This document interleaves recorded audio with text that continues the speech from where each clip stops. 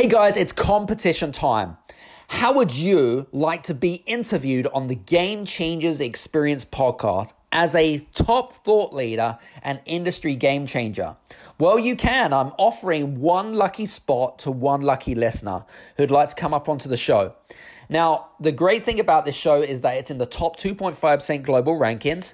We're in 43 different countries and we have thousands of downloads from around the world. So if you want to get your message out there in the big wide world, this is a great opportunity to do so. Now, there's a couple of things that you've got to do. Number one is you've got to leave a 5-star review on Apple or on Spotify. And then send me a screenshot or tag me. You can send me a screenshot to hello@adamstrong.net. It's hello@adamstrong.net. And also buy me a coffee. The link is below. Buy me a coffee. Buy me a coffee based on the value that you get from the show personally. And then we'll be reviewing applicants over the next couple of weeks. And I'll be making an announcement on June 15th on the lucky winner. So listen, good luck and we'll see you soon. Take care. This is the Game Changers Experience. Deep dive conversations with leading business disruptors, Olympic athletes, celebrities, entrepreneurs, and influencers from around the world. This show will teach you insights about the winning principles in mindset, productivity, marketing, branding, entrepreneurship, business strategy, and more. Hosted by Productivity Authority, business strategist, former elite athlete, author, and public speaker, Adam Strong. Hello, everybody, and welcome to the Game Changers Experience with myself, Adam Strong. And today we have another great show lined up. A really interesting show today because I brought a really special guest that I think is a hot topic at the moment. And this particular gentleman, his name is called Michael Levitt. He is the founder and chief burnout officer of the Breakfast Leadership Network, which is a San Diego and Toronto-based burnout consultancy. He's also a best-selling author, a keynote speaker, and is also a consultant for some of the top Fortune 500 companies. He's the author of a new book called Burnout Proof. Is that correct? Have I said that correctly? All right, excellent. Yes, you have. Fantastic. And then Michael's spoken to thousands of people around the world, sharing the most important things on how to prevent burnout and what he's learned from his own personal story as well. So some things we're going to be talking about today, ladies and gentlemen, is we're going to be talking about the signs of burnout. But also what we're going to be doing is, because considering that most of our listeners are going to be entrepreneurs, we're going to be talking a little bit about how you can prevent burnout happening in your life. So we're going to be talking about a little bit about that, especially when you're wearing so many different hats. We're also going to be talking a little bit about the differences, or should we say the relationship between unhappiness and purpose and burnout and how that kind of correlates. We're also going to be talking a little bit about some of the tactics or some of the strategies about how to go from that place of burnout to a place of more purposeful happiness, live a life type of life, if you like. So listen, I'm super excited today. So without further ado, Michael Levitt, how you doing today? Great, Adam. Great to be with you today. Excellent. So yeah, listen, really interesting topic today. And, I was just saying to the audience and we were just speaking offline, and there must be a story here because when I think of burnout or someone that specializes in burnout, I'm thinking to myself, well, they must have had a really strong story in order to transition into becoming a burnout expert. But tell us a little bit about how you got into the burnout world. Yeah, my burnout journey, while I thought it was unique, but when I talk to people around the world, I find that a lot of people have gone through different but similar circumstances that got them to where they are today. And my story started off innocently, quite frankly, and that's what happens with burnout. Sometimes it just starts off innocently. But back in 2007, I was hired as a healthcare executive just outside of Windsor, Ontario, Canada. I had a lot of startup experience, executive experience, and whatnot, but I'd never worked in healthcare before. So I had a pretty steep learning curve on learning the nuances of working in healthcare. Using the healthcare system, I think all of us have used it from time to time, but working in it is a completely different animal. So for me, just a lot of time, and there was a lot of nuances and changes. And anybody that's ever launched a startup, you're an entrepreneur, you've launched your own business, the hours are pretty intense. But Absolutely. I was an employee. I wasn't, the owner of this organization. I was an employee. But I took it upon myself to act as if it was mine. And sometimes that is necessary, but for me, the way that I approached it was definitely wrong. So for a period of 2 years, from 2007 to 2009, I was pretty much working from 6 a.m. to 11 p.m., 7 days a week, consistently. Wow. There was just a lot of work to be done. There was recruitment of physicians and medical staff, site relocations, site negotiations. I had a very proactive board of directors. It was set up as a nonprofit organization. So the board of directors, having their own desires and dreams of what this clinic could be, were pretty active. They were pretty proactive. That's a fine way to say micromanaging, but we'll call them proactive, just to be polite. I don't want to throw people under the bus. And I found out just recently that my main boss with the organization had passed away last year. He was an older gentleman. But so I really want to be respectful and not say mean things or anything like that. But at the end of the day, there was just a lot of work to be done. And I wasn't really good about delegating because I felt, well, everybody else is busy, so I can just do it. And that gets you in trouble, especially as an entrepreneur. And I know many entrepreneurs, they don't have the revenue stream coming in necessarily to hire a lot of people to help with some tasks that you really should be delegating. But with the advent of online services, virtual assistants, and all of that, there are some affordable options for people. So I highly encourage, if you're doing everything yourself, really take a long, hard look and go, okay, what am I doing that could be done by somebody else? And the time savings will allow you to focus on the things that only you can do. But getting back to my story, when you're working those hours, what happens is you start cutting out things in life that you enjoy doing because you're just too fatigued and too wiped out to do anything. And that's what started happening with me. And I was making poor choices, making mistakes at work. My nutrition plan was non-existent. I wasn't eating anything nutritional. I was, eating, restaurant food and, fast food and everything else. And that's not good for you. And in the short term, or definitely not the long term. It all came to a crashing halt in May of 2009, where over a period of 369 days, so just over a year, from May 2009 to May 2010, the following things happened to me. I had a heart attack that should have killed me. Holy crap. 17 weeks later, I lost that job that I had because they wanted to go in a different direction. The timing of this was bad because it was 2009, and in the US and Canada, we were dealing with the Great Recession. A recession, so there wasn't a lot of jobs to be found. And I was in Windsor, Ontario, which is across the border from Detroit, Michigan in the US, which is an auto sector area. And the auto sector was in really deep trouble. And the US and Canadian government had to bail out a couple of those organizations. Excuse me. They both, one of them, General Motors, for one, had filed bankruptcy. So the government had to bail them out to keep them alive. Otherwise, there would have been, hundreds of thousands of jobs lost, across the country and the world and everything else. So not a good place to be unemployed because there just wasn't a lot of jobs to be found. So it took several months for me to be able to find a new role. Finally, I found a new role, ended up relocating to Toronto. And after I'd been working here for a couple of weeks, I was still commuting back and forth between Toronto and Windsor on the weekends. It's about a 4-hour drive. So I'd stay up in Toronto during the week and then on the weekend head home.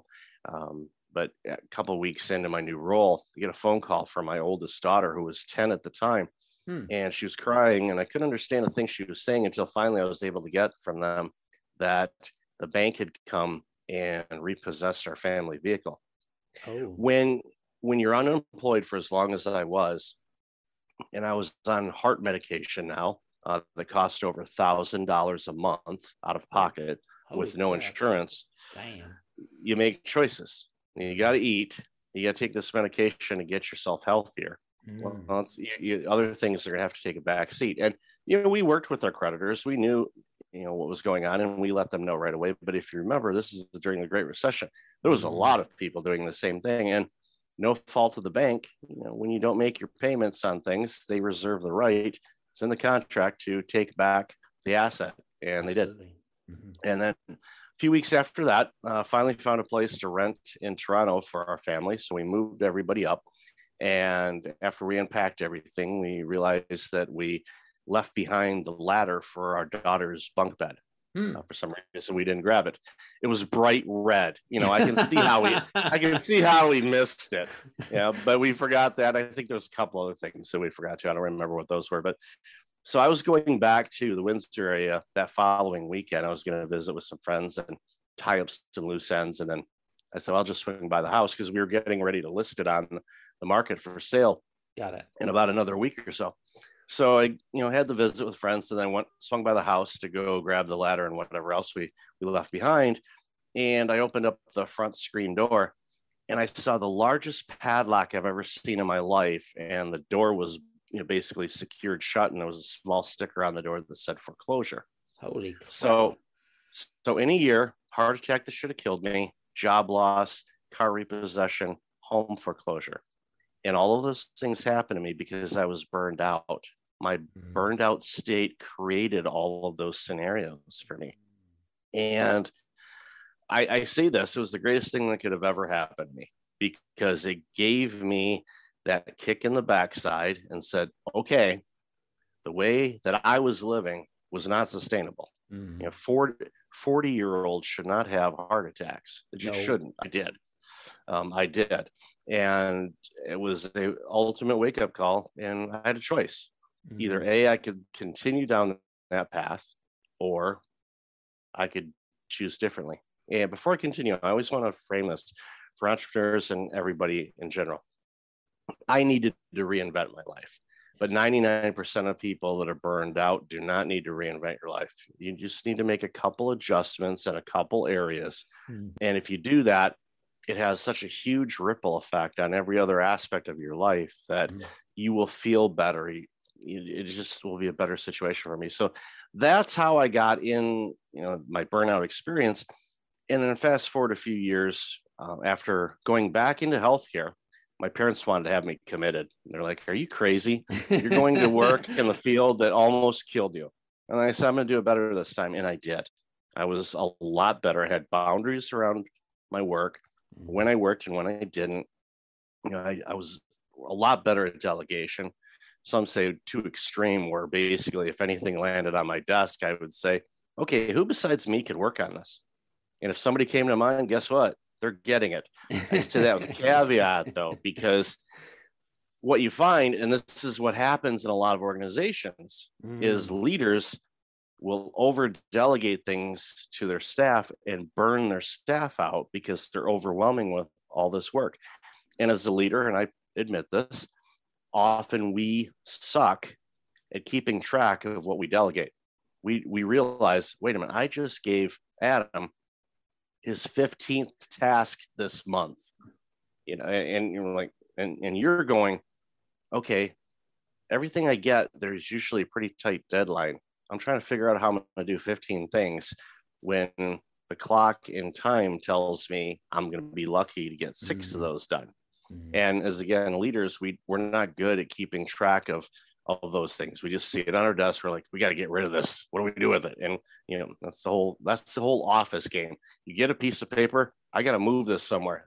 Someone's got to be done with this.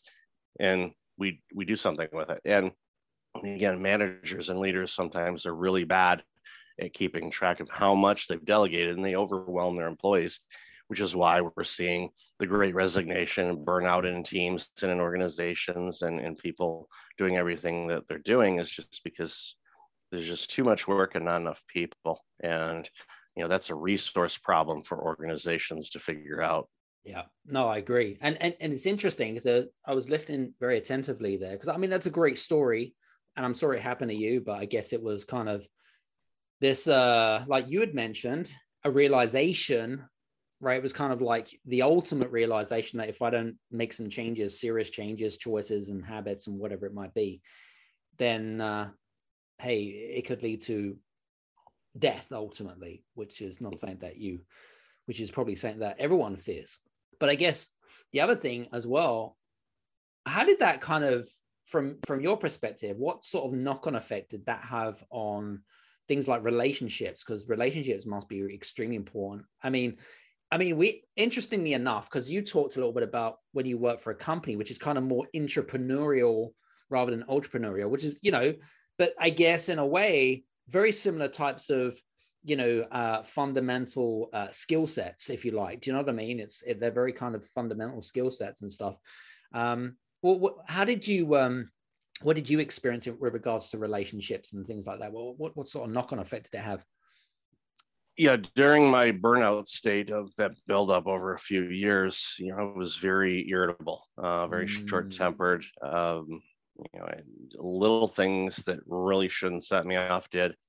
I quit doing things in life I enjoyed doing. So that means I wouldn't go to sporting events with friends, or when opportunities came up to go see a concert, I'd be like, nah, I don't feel like doing it. Or going out to dinner, it's like, we'll do it next time.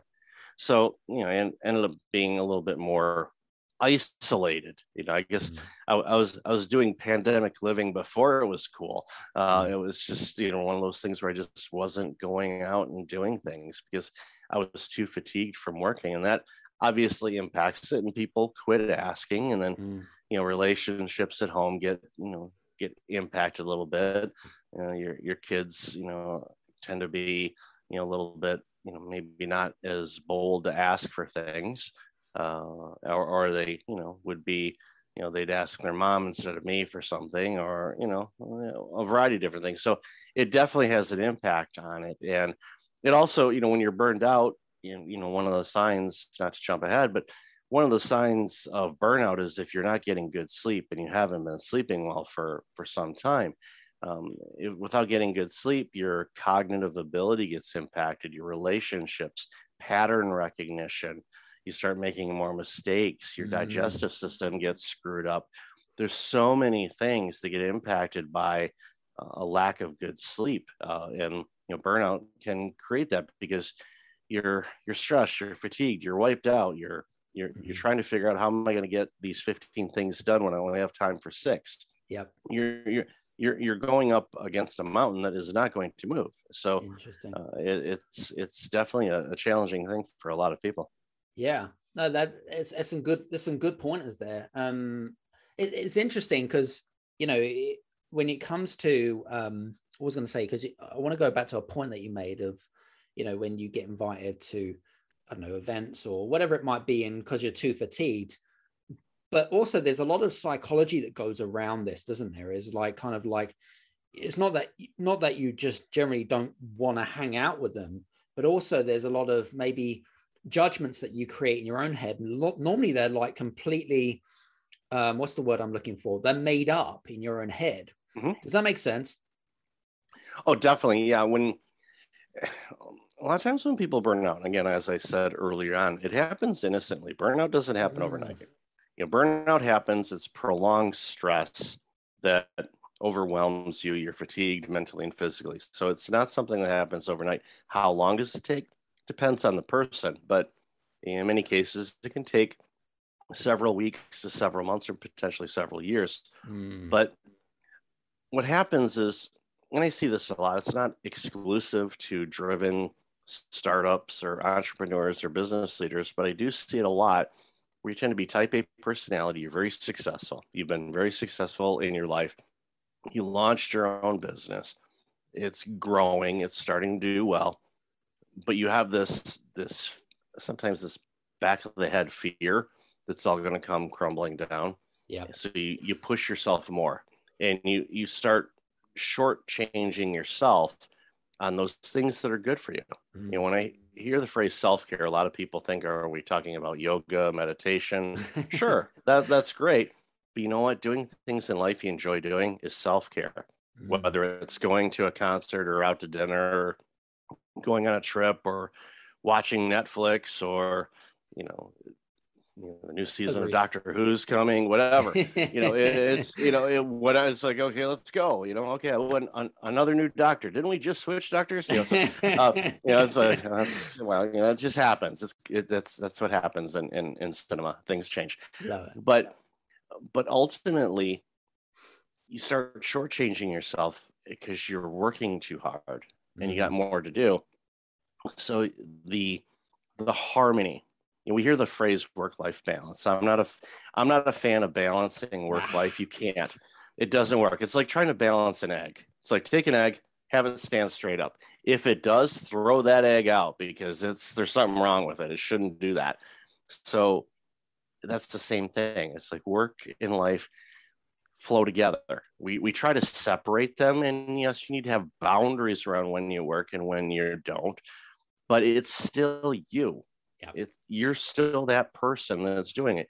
You're doing a vocation, you're working, you're using your skills, whether it's physical, mental, or both, to create something or produce something. And that's part of you. It's interesting because I wanted to, there was a thought that just came into my mind, and I thought I'd kind of bring it up. So I want to quickly share a quick story with not a story, but I wanted to quickly share something with you. And I wanted to ask you, like, in terms of like the big difference between someone that is stressed and burnout, because the thing is, if I go through, I don't know, if I go through the period of my life, whether it be, running your own business, because I got 4 kids, I run 3 businesses, I'm in multiple different countries around the world. Hey, that's enough to even want to burn out, right? Or whatever it is, but there's a lot of stress involved. So one thing that really happens to me is that I start to lose my memory. Like I literally, because I'm so overwhelmed with so much to do or whatever it is. But it doesn't feel like I'm burnt out. It feels something else.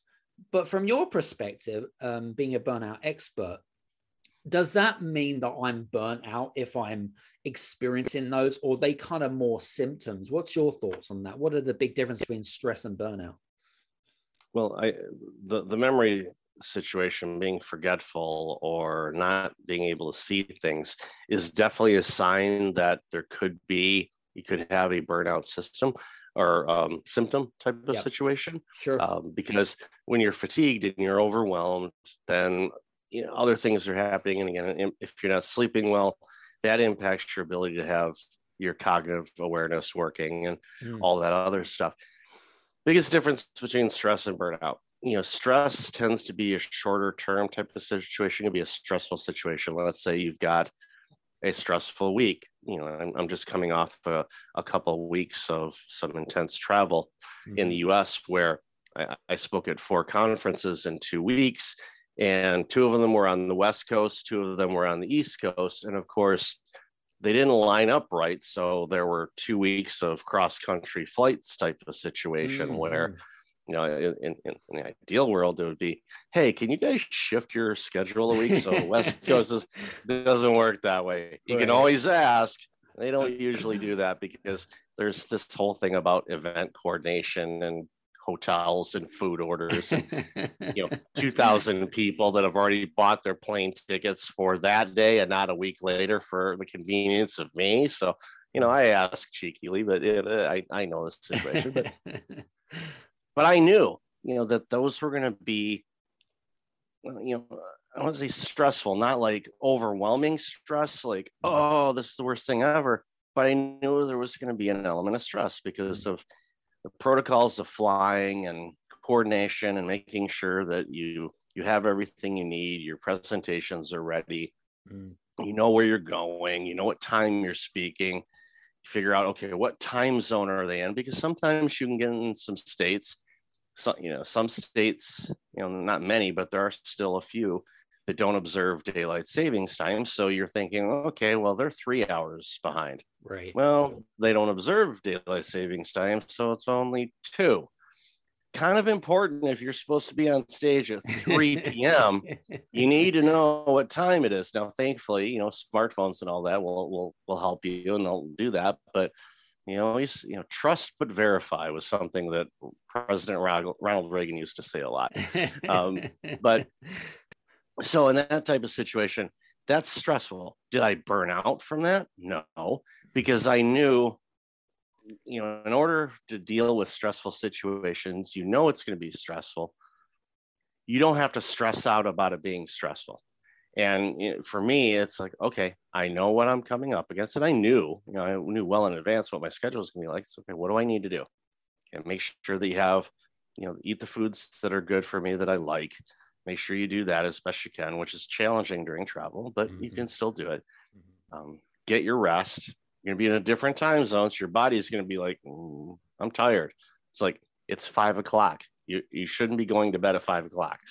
So it's like adjust accordingly what you need to do, or get a really good sleep mask and close the drapes and then sleep. But then when you wake up at 3 o'clock and you're upset that the restaurant downstairs doesn't open for another 4 hours, have some snacks or something to tide you over until you can get it. So, different challenges like that. These are all first world problems, by the way. There's some people that aren't sure where they're going to be able to find food tomorrow, but knowing that, there's going to be a stressful situation. Now, if that's every day, every week for somebody all the time, then what you do is you learn how to adapt around it. Okay, with your 3 businesses, the demands of having children, all the travel, all of that, it's real. There's it's real. And understanding, okay, this is the situation. How am I going to approach this? What are some things that I can do to make sure that I am my best mental and physical self to deal with that? So getting the good rest, eating the foods that are right and good for you. Yeah. And a real side story. I had a food intolerance test done last year. It was last year. It tested me on over 250 foods. Wow. And the report's great. Gives me a green section, yellow section, and red section. And so I know what foods I have an intolerance to. There were some that I knew, and there were some that I was unaware of. But adjusting my diet to minimize or eliminate those foods, then, especially when you're traveling, you realize, okay, I shouldn't eat that because that's going to throw my sleep off, and my sleep's going to be impacted anyway because I'm not in a bed that's mine, and all the nuances of hotels and whatnot. So it's more or less, I like using the phrase life hacking. So I'm hacking my life in a way to say, okay, I'm going to do everything I can to be successful in doing what I need to do when I am in this town, whether it's Phoenix, Atlanta, Los Angeles, Burlington, Vermont, Detroit, Houston, Minneapolis, Chicago, wherever I happen to be. Right. Okay. What do I need to do? Okay. When am I doing this? And you just basically create it. If you like making food, if you're a chef or a baker or something like that, you get all the right ingredients to make the meal or the dessert or whatever you're making be the best version of it. It's the same thing with yourself. What are the ingredients that I need to make sure that I can be the best dad, to be the best business owner, to be good for this meeting, to deal with this particular business, to help it navigate through whatever it's doing? As an entrepreneur, it's the same thing. What do I need to do to be the best entrepreneur I can be for this business, to give it a chance to do what I want this business to do? And these are conversations you have with yourself. You got to be non-judgmental, because we beat ourselves up way too much, especially as business owners and just in life. That's me. Full disclosure, ladies and gents. Full disclosure. Yeah. I'm guilty as charged too. And I realize, and I take a step back and I go, okay, where is my business today? Where was my business a year ago? Am I further along? Yes. You grew your business, or you made your business get closer to the ultimate goal of what you wanted to do in a pandemic. Standing ovation for yourself. It has been challenging for a lot of people. It's been stress. Prolonged stress turns into burnout. This pandemic has been very prolonged and very stressful. Agreed. Guess what? That's why we're seeing so many people burning out, not just from a work standpoint, which typically is where burnout tends to flare up, but life, all the things we've had to deal with, the we're open, we're closed, you can't do this, you can do that, you can go here, you can't go there, and the ever-changing things. Yesterday, I live in a condo building and have a dog, so I'm walking with the dog yesterday afternoon, and there's a little parkette area, and part of the pandemic, they actually had, ironically, because it was outside, which was kind of mind-boggling, they had it taped off because there was an ordinance, which was crazy. Absolutely asinine. It was asinine. Okay, I'm trying not to be critical of my government. I mean, it's too easy to be that, but they had it taped off for a period. That's so stupid. So stupid. And of course, the tape's gone now, and it's hard to find, at least in Toronto. Yep. The remnants of it. I mean, yes, there's still some stickers on the floor in some places, and some businesses have plexiglass in between and all of that, but the signs are fading away. Yep. But the traumatic experience that we've all faced with this thing is 100%. Still there. And that's a good colleague of mine that works in trauma and all of that. And one of the things that she told me was, so many of us have not mourned yet. We haven't mourned what we've experienced these last couple of years. Yeah. We just continue, and we need to heal from that. Yeah. You're bang on the money, I think. You're bang on the money. I agree with you on that. And the world is going to continue to evolve, ladies and gentlemen, by the way, as it always does.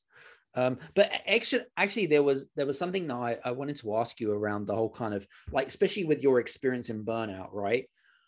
If you've come, like, you now know, being a burnout expert, you now know the signs, because we've discussed some of the signs earlier on, right? Digestion and sleep, are really important things, kind of warning signs.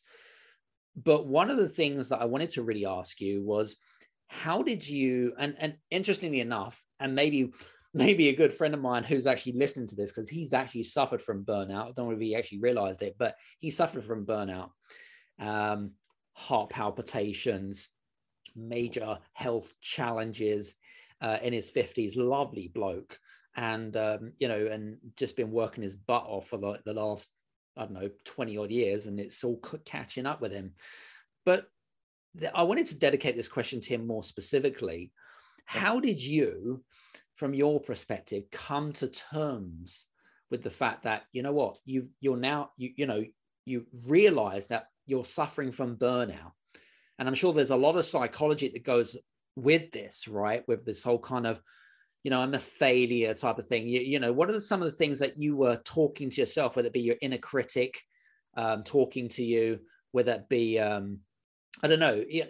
How did you deal with the terms of burnout, and what do you, any advice for people that are going through that motion right now, and what is it that you have for them? Well, hopefully they don't go through the introspective work of, wow, I am burned out, when you're laying on a hospital bed and you're going to have stents put into an artery to unblock the artery because you had a heart attack. Hopefully it doesn't get to that state. Hopefully you figured it out before you get there. Just saying, it's wasn't a fun experience, to say the least. But for me, and I'll frame it this way. People that are burning out or are burned out, you can actually stop the burnout sooner than you think. But the deeper work is figuring out what caused you to burn out. What was it? And that can be a deeper dive than many people may be comfortable to do. Because sometimes, as I alluded to before, type A driven entrepreneurs, people that are strong-willed and really driven, success at no cost, at whatever cost. Well, there is a cost. It's you. And sometimes you do that and you go, okay, why? Why is it important for me to have this business be successful? Why? And you got to start digging in and start, in therapy, they call it, chunking up and chunking down types of questions where you ask yourself, well, why did you feel that? Well, why was that important to you? And it can be a deep dive, and sometimes it may get a bit emotional, especially as, because I have kids. and I want to leave a legacy for them, and I want to leave a business that's successful so they don't have to struggle as hard as I did. Well, I mean, that's very noble for parents to do that. And I get that. You know, my parents were just the same, and I'm sure their parents, and going on and on and on, always want to do that. But again, as humans, we're here for a reason. And sometimes we got to make our own way. Yes, it's nice to get some guidance and some helping hands from time to time, but ultimately it's on us. Yeah. Unless you're born into a very affluent family situation and you never have to worry about financial related matters, but still there's work you got to do. Absolutely. But you know, the deeper work is to figure out again, why did I burn out? What were my choices? What were my beliefs? What were my habits? Because that's what happens. You don't burn out overnight. Your choices, the decisions you make, whether it's where you want to live, what you kind of work you do, those are all choices, and those choices sometimes have consequences. Yeah. And it's like going into a business and you're launching a business without a business plan. Okay. Any of us that have done that before, and I'm guilty, I did once something like that. And of course, the results turned out exactly as they should have. Not good. But ultimately, it boils down to, when you're doing that work and you're trying to figure out why I burned out, you know, the signs are there. If you know what the signs are, and it's a lack of sleep, and, you know, bad choices, mistakes at work, you know, forgetfulness, and, you know, irritation, all these things, those are the signs. But ultimately it's like, okay, well, you know, why was this important to me? Okay, what could I do differently to get the result that I want? And what are some steps that I could take? Yes, we all want our business to be successful the day we open. And you can ask Jeff Bezos at Amazon. Wasn't successful in the beginning. Nope. They lost a ton of money. Now they're making a lot of money. But it took time. This was not an overnight situation. It took decades. Hopefully for businesses like yours, it won't take you decades to get to the level you want, unless you want it to get to Amazonian type levels. Then yeah, it probably will, just based on the situations at hand. So there's a lot of, one bit of advice I like giving people is like, frequently check in with yourself and ask yourself how you're doing. And don't have it be a 10-second question and answer period. No, take some time. You do a reflection period.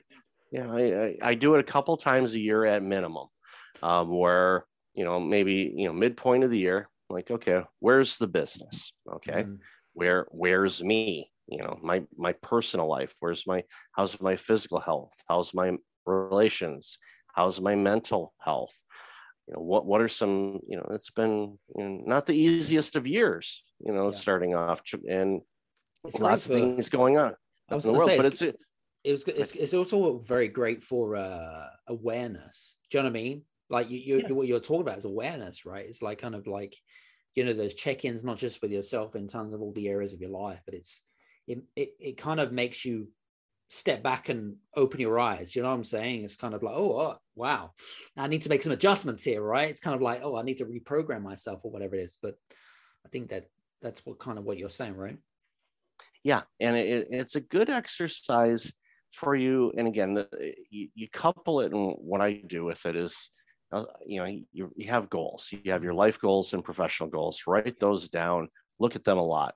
For your business, and so you've got 3 of them, so it'd be 3 different meetings with yourself or your team, combination thereof. But you bring out, okay, this is our targets that we want to hit this year. Where are we? Okay, what's the difference? Okay, what are some reasons? I'm sure there's many of why or why not you've hit the targets or exceeded the targets, or you're way low. And again, do it in a non-judgmental, more of a, I like to approach things with the level of curiosity, like the curiosity of a 3-year-old, you know, always inquisitive. Why? What's this? Why? We for some reason we stopped doing that. And while as a parent, it can get a little tiring to, do this. But as a business owner, an entrepreneur, ask those questions. Why is this not taking off? And again, don't beat yourself up. It's like, okay, I spent $1 bazillion on Facebook ads and I got 3 clicks. What happened? Well, I'm not a Facebook ad expert, but I'm going to say you might have been targeting the wrong audience, or the message didn't hit at the times it needed to be. There's a lot of moving parts with those things. And so it's like, okay, well then, maybe next time we go, maybe a little softer approach and start off a little small, put it out there. See anybody like this? And if you get some nipples, then great. If not, then you go, okay, next. It's interesting. It's interesting, but I also think that you can also overthink things. Do you know what I mean? It's like, okay, again, I suppose it all depends on how you're wired as well. Now, my other thing, and I guess wanted to ask you another question around the whole kind of, this is more of a myth more than anything else. Well, from my perspective, it's a myth. How do you tackle if someone's already in the burnout phase, right? And they're like, oh shit, right? I'm kind of like, I'm exhausted, got no energy, so forth, so forth. How do you actually tackle burnout? Like a lot of people, especially if you're not burnout, it's like, well, why don't you just take a 2-week vacation or 2-week holiday? That'll sort you out. It's no problem at all. I mean, let's deal with that situation right now. What's your thoughts on that? Yeah, the 2-week vacation, there's a reason why so many people are afraid to take vacations, is because for those 2 weeks, all the work that they do is not getting done. So they were already backlogged when they left, and now they're backlogged and they just added 2 weeks to it because unfortunately, many organizations, for a variety of reasons, of course, are not staffed properly and haven't been for decades. True. And we're seeing it now with Great Resignation. People are leaving companies because they're overwhelmed. And then what happens? They leave. Then the colleagues that are behind, guess what? Their workload just got piled up because they haven't hired anybody yet, because they can't find anybody that wants to work that type of job right now. So it's a mess. But to get back to your question, what are some things you can do to stop burnout in its tracks? I've talked about it before. Get good sleep. Really figure out a way to get the best sleep you can. And that means, and I know sometimes it can be difficult, but spend the best money you can on the most comfortable mattress for you, because everybody has differences on what type of mattress they want. Spend the most money you can on a bed and your pillow and your bedding, because think about it. Where do you spend the most consecutive hours of your day in one spot? It's your bed. It's where you sleep. Spend the money there. Yeah, I know the brand new this device or this new phone or this new television. Awesome. You finally saved up enough money to get that Bentley. Great. You know what? Maybe get a gently used Bentley and save those few thousands of dollars and 100%. Invest in, proper bedding. So bedding is one. I also talked about the nutrition thing. Yep. Find the foods that are right for you. I'm not going to tell you don't eat fast food or any of that other stuff, but figure out what foods give you that natural energy boost and not the caffeine and all that, but find the foods that you really like. And after you eat it, you feel good. And that may mean you need to track, the foods you eat and get a food diary. And that could just be a piece of paper. And you say, okay, I ate this there. How do I feel? Of course, there's a ton of apps on phones now that you could use as well, and just track it and keep track of how you're feeling. Because if you feel lethargic, then your body's using that energy to deal with that lethargic feeling instead of other things that it should be doing, which wears you down and all of that. The biggest thing I find that is so helpful for people, and even if you're working a ton of hours and doing a ton of travel and you got a bunch of businesses and all of that, is make sure you schedule things in life that you enjoy doing. Because those get cut out when you're overwhelmed and you're overworking. True. You quit going on your nature trail hike. You quit going to have your bi-weekly coffee meeting with your buddy. You quit going to the sporting event. You could be a season ticket holder, say, your team's in English Premier League and you've got season tickets. If you're not going, that makes me mad because I'd love to go. But I know enough people over in England. It's like, when you're in town, let me know. We'll see if we can get you a ticket. And like, that's like, well, I got to get it over there first, and all that. But people quit doing things in life they enjoy doing because they're too tired and they're working too much. Yeah. And there may be situations where you can't allocate 3 or 4 hours on a particular night to go to an event because of commitments, whether it's a work commitment, a family commitment, and whatnot. Yep. Fine. That's going to happen. But those other things in life you enjoy doing, which can only take maybe an hour, maybe half an hour, maybe even less, continue to do those things, even if you have to cut it back. If you're too busy to have a 30-minute coffee meeting with your buddy, cut it down to 15. I know that sounds silly, but at least do it. Because you're going to get that boost, that energy boost, and you're like, okay. And sometimes it could just be a venting session. It's like, this client is doing this and it's eating up all my time and I want to do this. And I had to sell my tickets to this event because I couldn't go because they couldn't make up their mind on what marketing program they wanted to go to. They've only looked at it 16 times, and you're just venting, and we love customers, they pay us and all that, but sometimes you guys irritate us. Okay. Absolutely.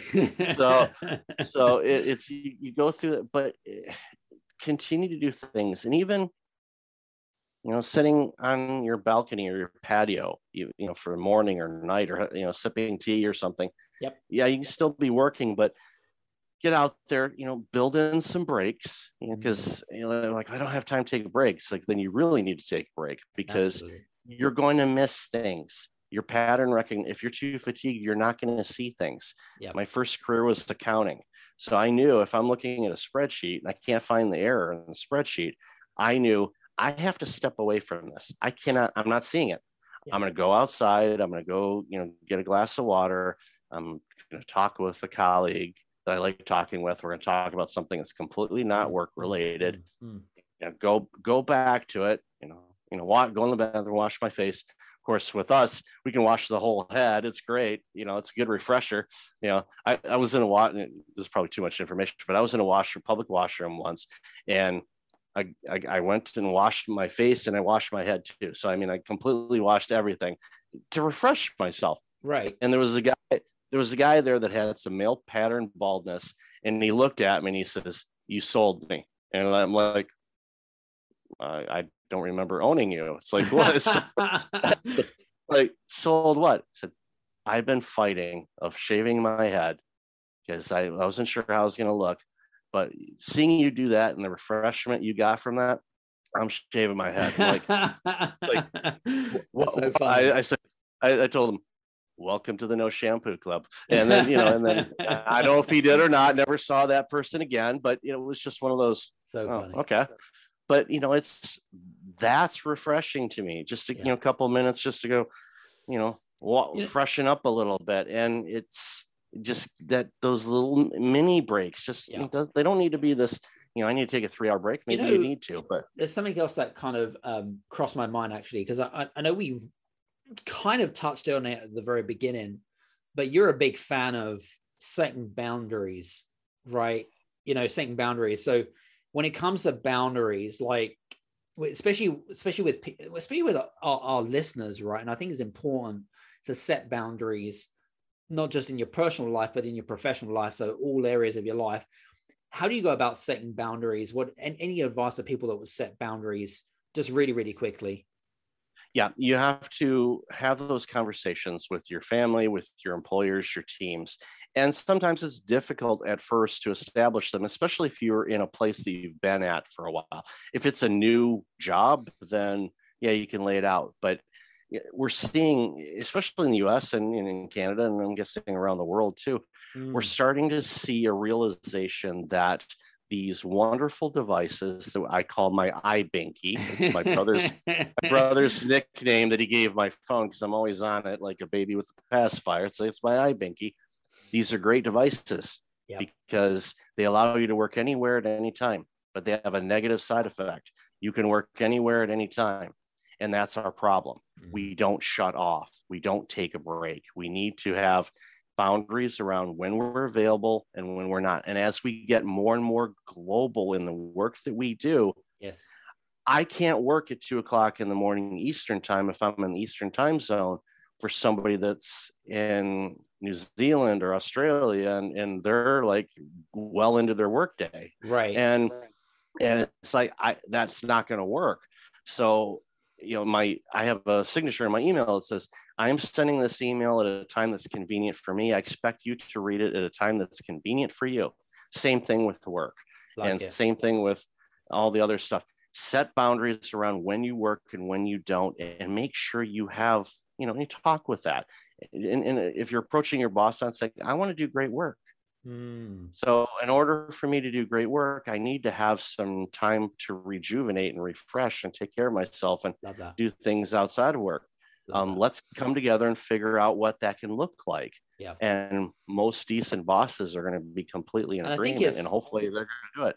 I think it's important also to make sure that you've got that, that you communicate, and because people are not mind readers. Well, the last time I looked, people aren't mind readers, but that's kind of my thought. Well, yeah, and anything to add to that? I think it goes the same thing with, families. And I know a lot of us that were working remotely during the pandemic ran into a lot of these things because our family wanted us for something, and we're in the middle of our work day, or we're in the middle of a project, and everybody's hours were thrown off. So the same thing goes there. It's like, have those ongoing communications. It's not one meeting, it's an ongoing thing, and just check in and say, this is how things are going. This is how I'm feeling. Get more. For me, after my cardiac event, I became really self-aware of how I feel. And I think a lot of people, unfortunately, aren't really fully aware of how they're feeling physically and mentally. They think I'm tired or I'm hungry. Okay. That's infant level comprehension. You got to go a little bit deeper now.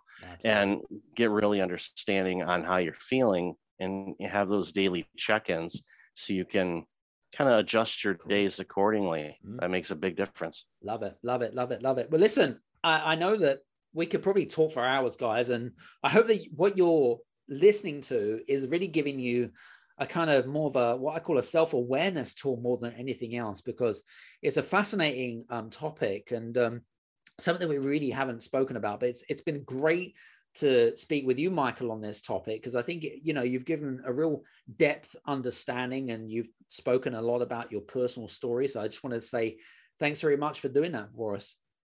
Thank you. It's been my pleasure. And if for you guys that are listening in to the show and want to contact Michael, then probably the best things to do is to contact, to click on one of the links below, message him, reach out to him, drop a personal message if you want to connect with him on LinkedIn or whatever it might be, and just mention this podcast so that they can put two and two together. So again, just want to say thanks very much to you, Michael. Really appreciate your time today. Thank you. And you guys, if you have any questions, again, reach out to Michael. I'm sure that all in his due time, and he will obviously reciprocate and responding kindly. So listen, guys, hope you've enjoyed today's show, and we'll see you again on the next Game Changers experience. Take care, and we'll see you soon. Cheers now. Hey guys, I just want to say thank you so much for listening to today's episode on the Game Changers experience. I would be gratefully appreciated if you could leave a good or a bad review. It doesn't matter, 1 or a 5-star review, whichever you prefer, on any of the platforms, whether it be on Apple, whether it be on Spotify, Podchaser, etc.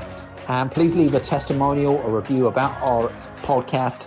And if you have enjoyed our podcast, then I look forward to seeing you on the next Game Changers experience. Take care, see you soon, etc. And please leave a testimonial or review about our podcast.